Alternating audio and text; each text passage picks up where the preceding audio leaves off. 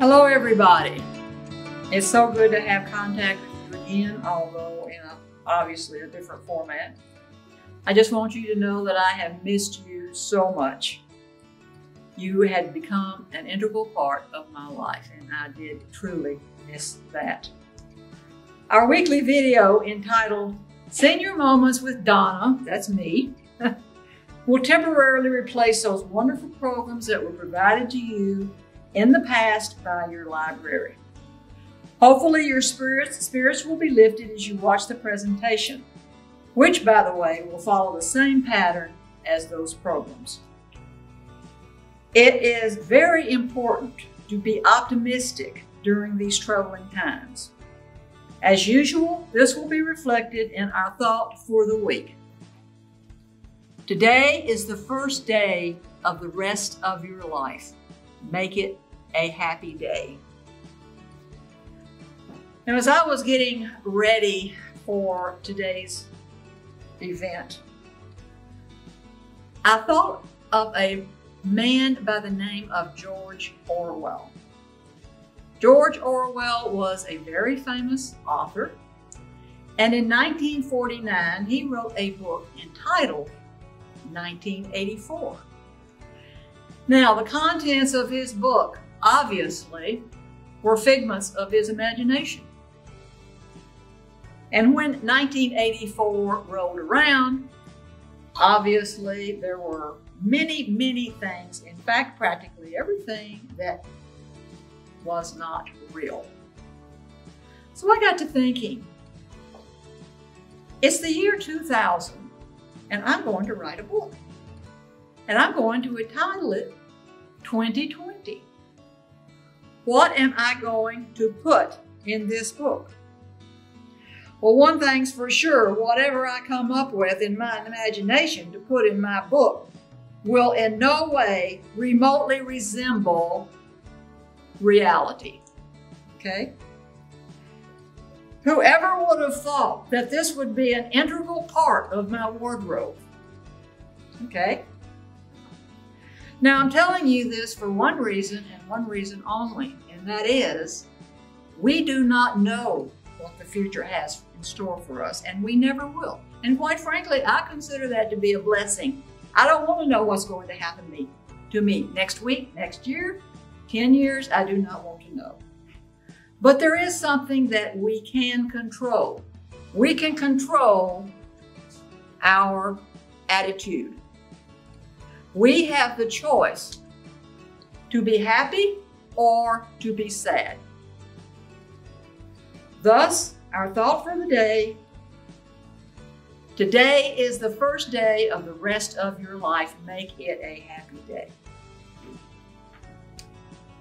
Okay, one of the major goals of this program will be to make you laugh. Humor is so important in our daily lives. In fact, it keeps us young. Okay? Today's humor is based on 4 successful, competitive young men. They are brothers. And the love that they have for their mother. And it is entitled Mama's Bible.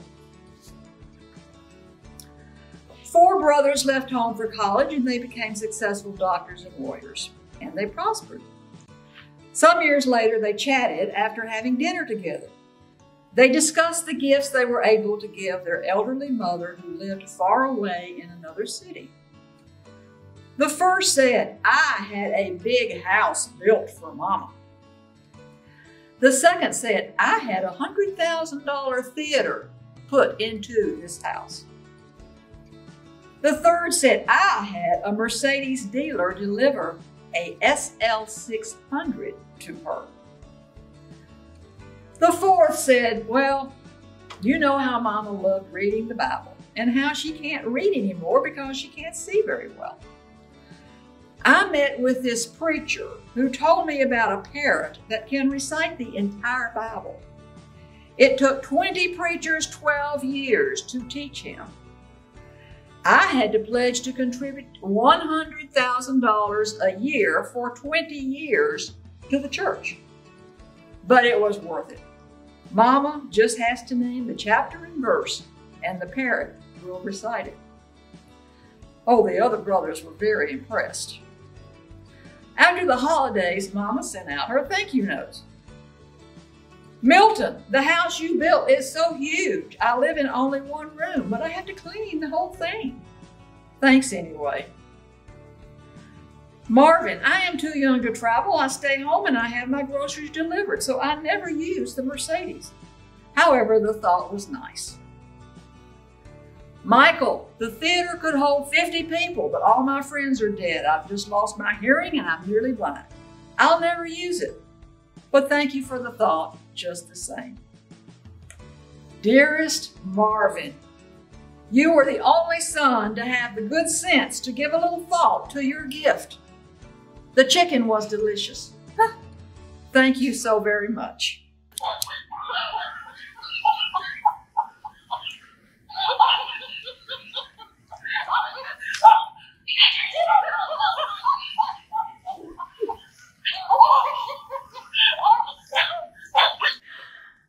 Okay, that was our humor for today.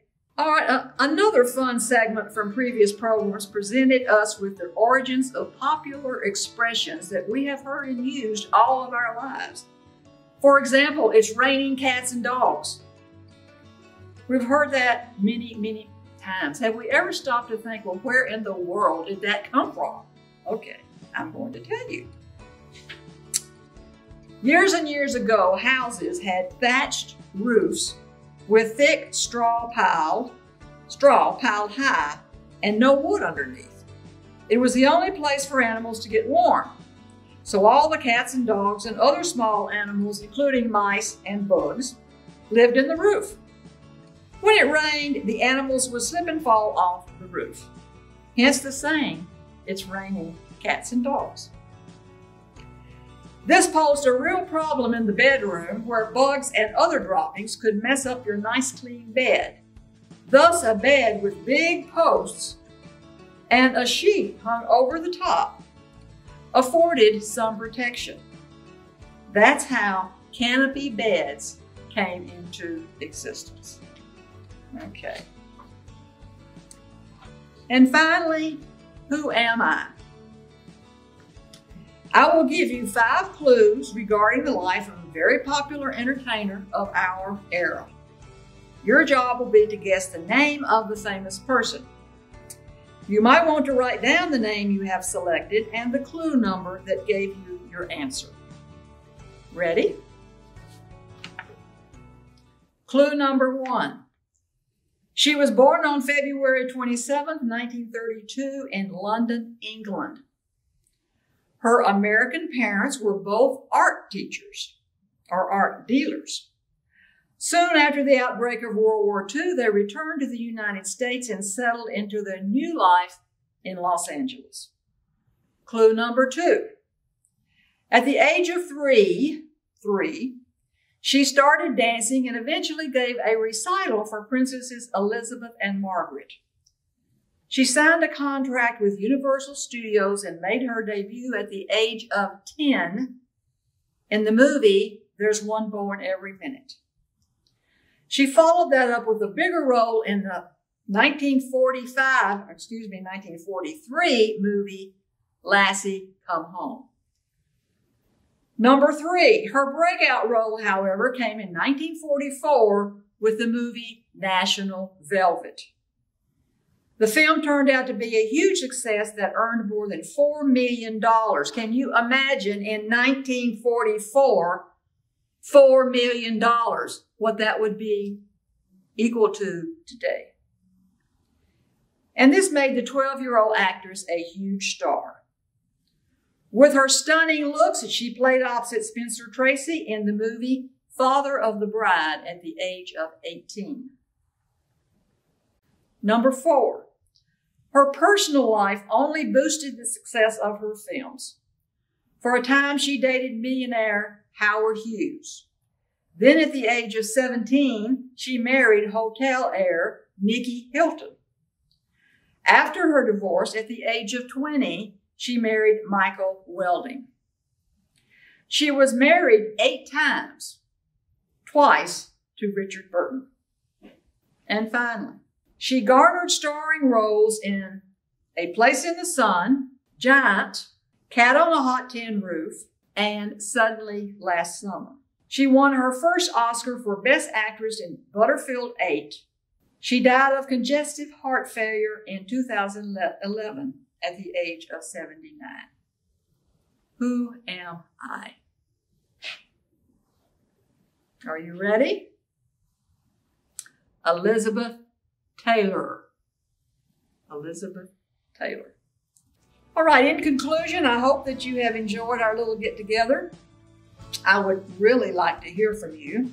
Feel free to send me a message containing your thoughts about this program. Stay tuned. More is yet to come. Thank you again. And remember to keep smiling.